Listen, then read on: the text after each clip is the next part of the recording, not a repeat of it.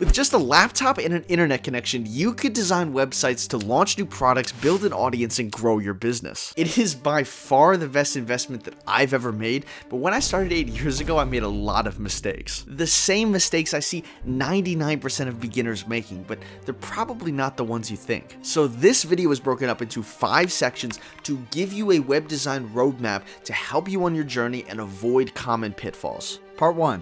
Mindset.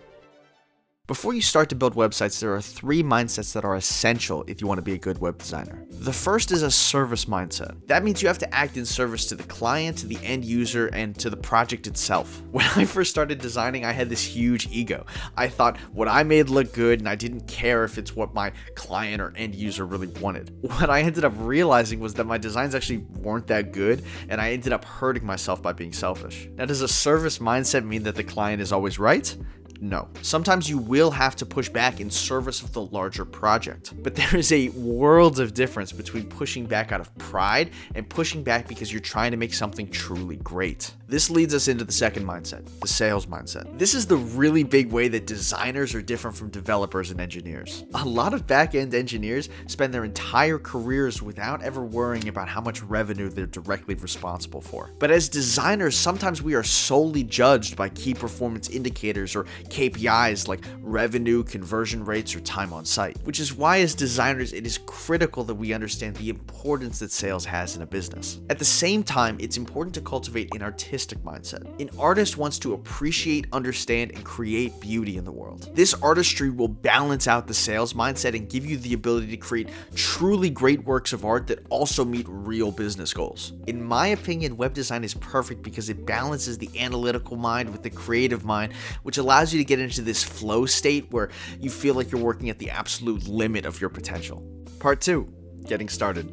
Okay, but how do you actually get started? Well, when I first started designing, I hopped right into HTML and coded a really basic website. But this was really slow and frustrating, and it didn't really make me a better designer. So if I was starting over, I would probably actually use a mockup tool like Figma, where you can learn the principles of good design much faster and much easier than trying to develop websites right away. Even if you're going to use no-code tools, which we'll talk about more in a second, I still think Figma is the way to go because it lets you start and, more importantly, finish your first project very quickly. Plus, you're going to have to learn mockup tools anyway to present work to your clients or to a boss without wasting hours developing a live site. So to get started, download Figma and watch a few tutorials, which I'll link in the description. Once you feel comfortable with the basics, start recreating websites as soon as possible. This is a great way to learn what you like, what other designers are doing right now, how to recreate certain effects or components that are trendy, and really quickly become an amazing designer even if you're brand new. If you want in-depth case studies of some of the best websites in the world, and you want the exact fonts, colors, and breakpoints they use, and you want a community of designers to get feedback from on your work,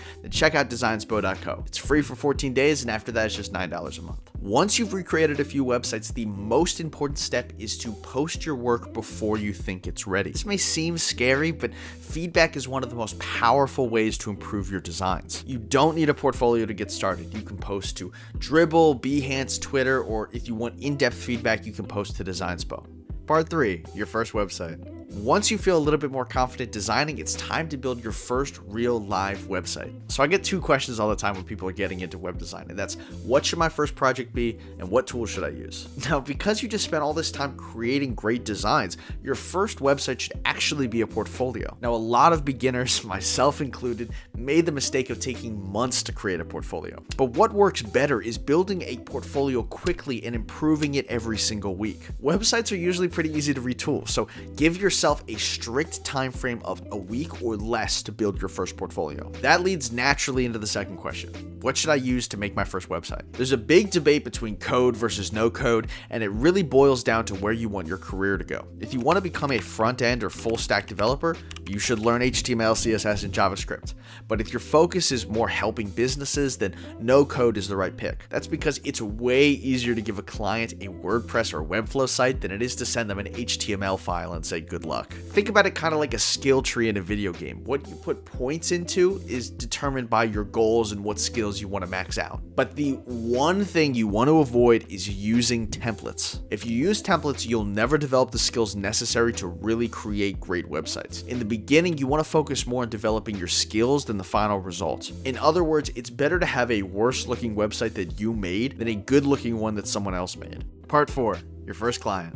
Now that you've got your portfolio set up, it's imperative that you try to build a website from start to finish for someone else as soon as possible. This is going to take you through the whole process of coming up with ideas, sketching, wireframing, designing, and ultimately developing. This first gig is really about learning how to communicate your ideas with another person. The experience of going back and forth via email, scheduling Zoom meetings, and explaining the difference between a mock-up and a live website is like getting your real-world MBA. This first website is going to teach you more about being a designer than any course possibly could. That's why I recommend starting as soon as you finish your portfolio, and start with something small. I made the mistake of taking on a huge, complex project when I first got started, and it took me over 6 months to complete. And because I was a beginner, I couldn't charge a whole lot either, so I ended up making less than 15 cents per hour. So here are some small, beginner-friendly ideas for your first project. Design a digital resume. If you're in high school or college, or know someone in high school or college, this is a must-have. It instantly separates someone from other candidates, and it's a really fun beginner project, especially if you're working on it with a friend. Design local event pages.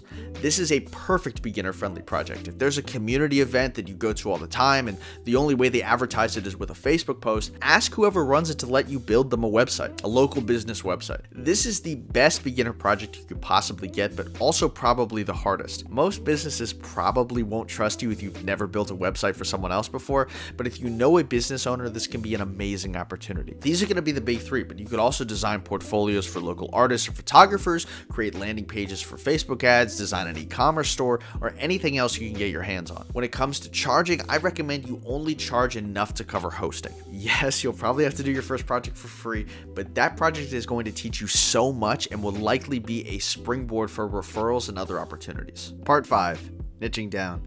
After you've got a few websites under your belt and your portfolio is starting to look a little nicer, you can consider niching down. You get a niche when you pair design with one or more skills, kind of like getting to a certain level in a video game and picking a custom class. There's a ton of different niches out there, but I'll give you the main ones so you have some idea about what you might want to specialize in. UI and UX. User interface and user experiences are what most designers specialize in if they want regular jobs. Right now, there are about 300,000 people working in UI UX in the United States, and that number is probably going to grow over the next decade. If you work for a very large company, don't be surprised if you get given very specific projects like retooling the button on a component in an app.